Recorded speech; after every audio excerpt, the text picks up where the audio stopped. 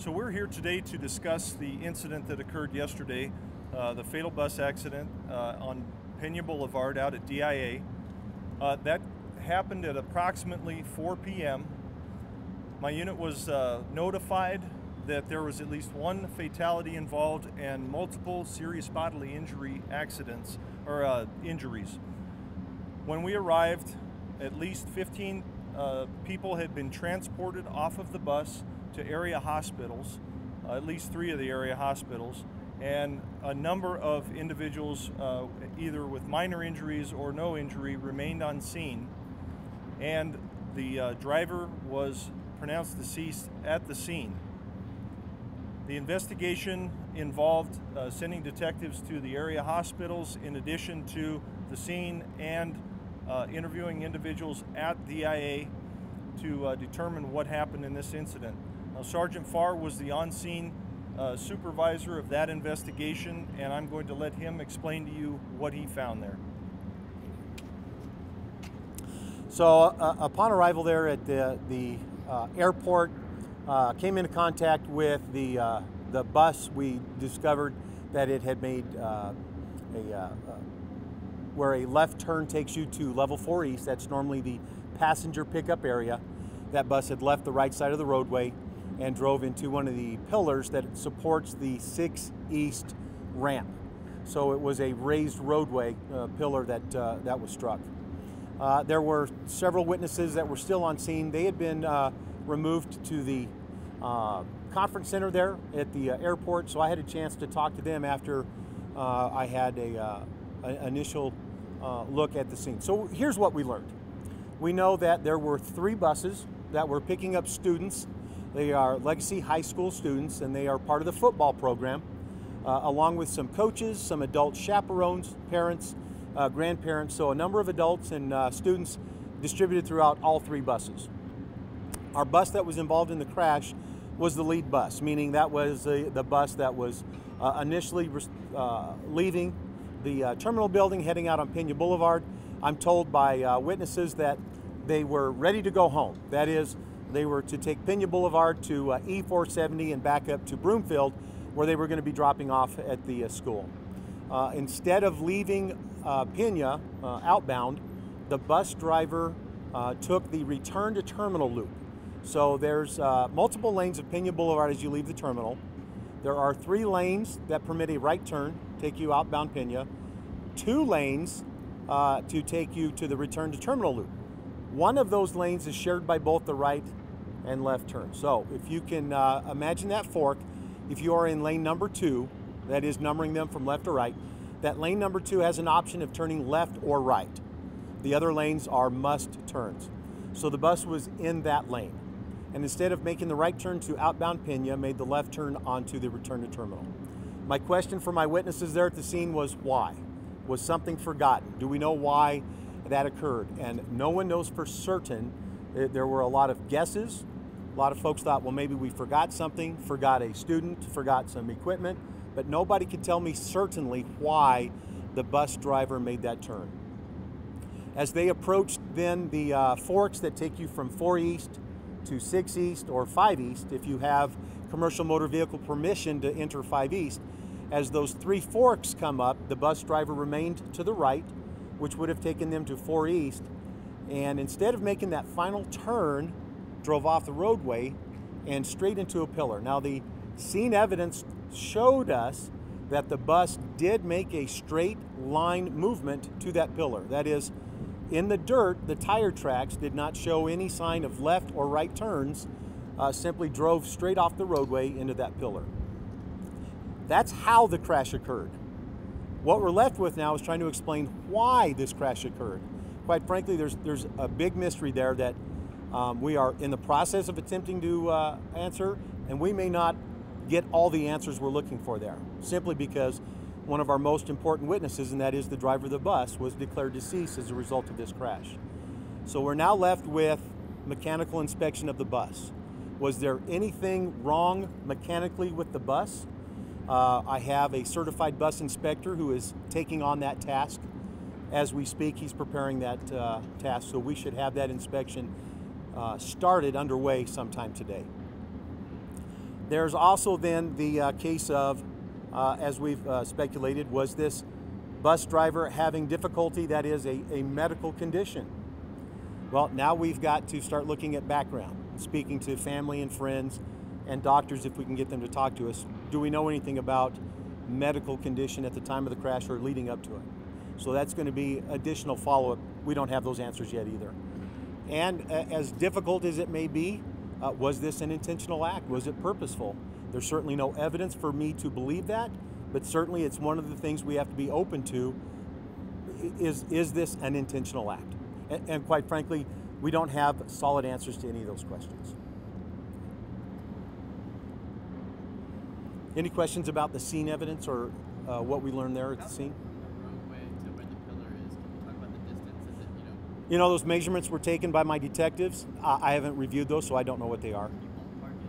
I would say probably 2 school bus lengths. It appears as though I could have placed that same school bus behind itself and not made the roadway. So I would say about the lengths of 2 school buses.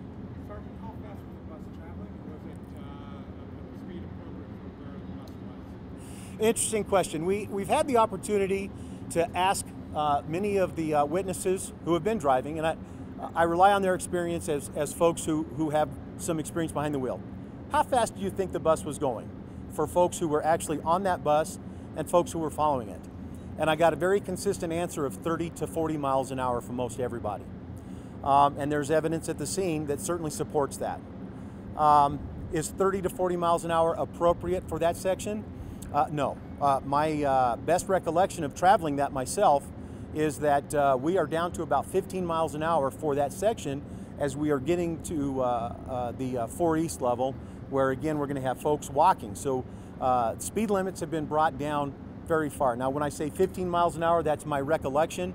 It may be that if we go up there and traverse it, we'll find that I'm wrong, but we do know it was lower than 30 or 40 miles an hour is the posted speed limit for that section. Did the driver die as a result of the injuries of the crash, or do you think died before? You know, there's certainly no way for me to know that absolutely. The crash was significant, and the injuries to the driver significant. Now, does that mean medically there was an issue and she was deceased prior to that? I don't know that we'll ever be able to find that out. I certainly have had that discussion with our coroners in cases similar to this, and sometimes the condition of the body post-crash does not permit them to say for sure that there was a medical issue either in the heart or even the brain. So it may be the body is simply not in condition for us to know that in this case. Distraction, whether it be like a phone or even people yelling, hey, you're going the wrong way, or something like that. Well, I will share with you that I've had, again, conversations with more than 15 people who were on that bus. And we covered that. Tell me about the condition of the driver as you were heading off road. Tell me, was there any discussion? And all of them say that it seemed to be a normal trip up until they started to feel the bumps of going off road. And then shortly thereafter, there was the impact. And that there was no statements or no conversation with the bus driver about where are we going. And there was no outburst that they reported to me. So from this standpoint, that part's a mystery. Any indication alcohol, drugs? We won't know that until the coroners. Now, the toxicology report will come back. That's usually about a 6 to 8 week waiting period. So we are awaiting those.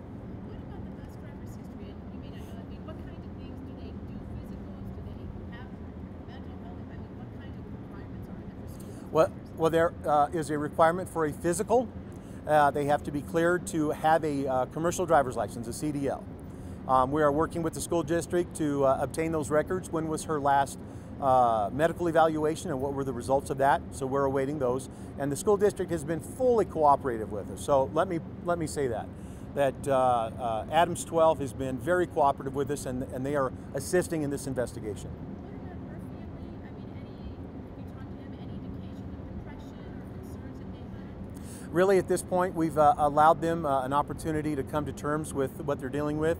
We will insert ourselves and we will have that conversation, but we want to be respectful to what they're going through right now. Was there video on the bus? And if so, would that be releasable? That's going to be part of our mechanical inspection to determine that, so I don't know yet. Certainly, if there is some, it would become part of the case. Do you think in general the setup of DIAs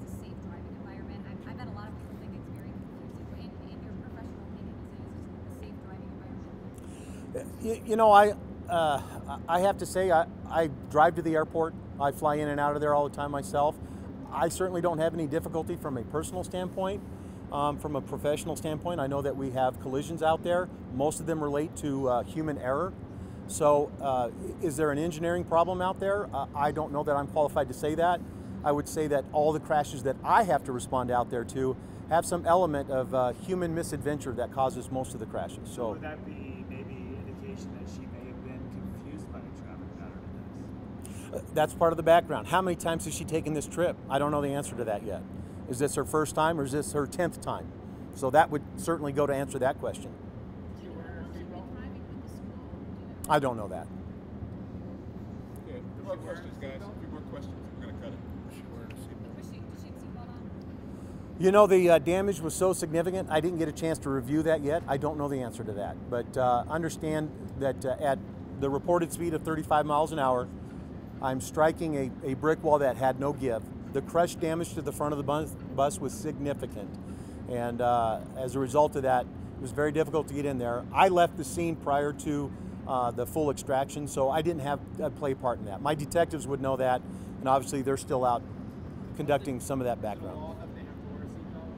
It is. Was the driver an adult female? And also, can you talk about if there were other cars in close proximity to the bus when the crash happened? Was it one right before it, right behind it? Maybe did someone cut her off or something like that? Our bus driver is a female in her 40s. We're not ready to release any more information about her identity just yet.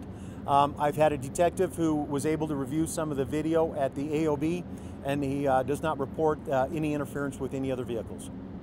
Are the kinds of crashes you see in DIA typically severe? Are they usually like fender benders? What do you usually see? The ones I see are severe because that's my job as a traffic investigator. It would take a look at all the accident reports filed out there to know that. I do know that, you know, we have automobiles and pedestrians interacting on at least 4 levels out there, if not actually 6, if you include the commercial motor vehicle level. And at times, through distraction or just carelessness, humans and vehicles will come into contact with each other just from the way that we cross those lanes of traffic to get from parking into the terminal building. So I would say a vast majority of those don't need me, so they're probably not as severe as this one, certainly.